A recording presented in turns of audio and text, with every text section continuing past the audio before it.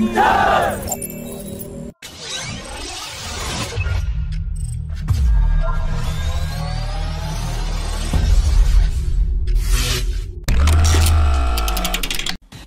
Indian Air Force Chief has said that the Tejas Mk2 will be the backbone of the Air Force, and it is going to be inducted in big numbers.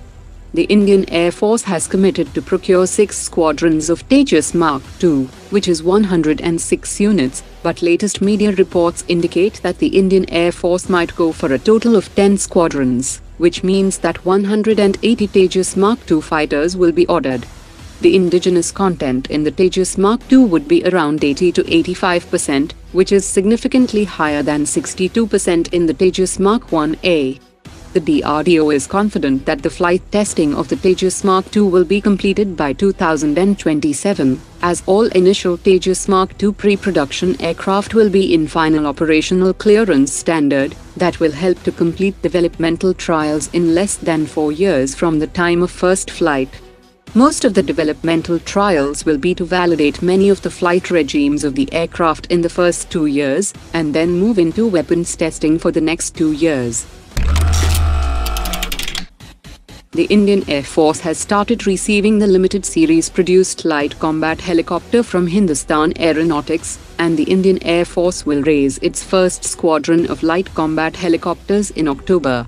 The Air Force will be getting 10 light combat helicopters from the limited series production lot, and after evaluating the limited series helicopters, the Indian Air Force will procure 65 more units. Aerodynamics Limited has started production of the 2 interceptor missiles that are part of BMD Phase-1, and it will be operational from 2023 onwards. The fabrication of the AD-1 and AD-2 next-generation interceptor missiles of BMD Phase-2 is also underway, which will be able to take down hostile ballistic missiles over a range of 1,500 kilometers and 3,000 kilometers. India will also use space-based surveillance systems to detect hostile ballistic missiles, even before the long-range tracking radars can detect the threat. The chairman of Cochin Shipyard Limited has said that the shipyard is keen to start work on a second aircraft carrier, for which it has the required trained manpower and over 500 micro, small and medium enterprises that can deliver a 65,000-ton aircraft carrier in 8 years.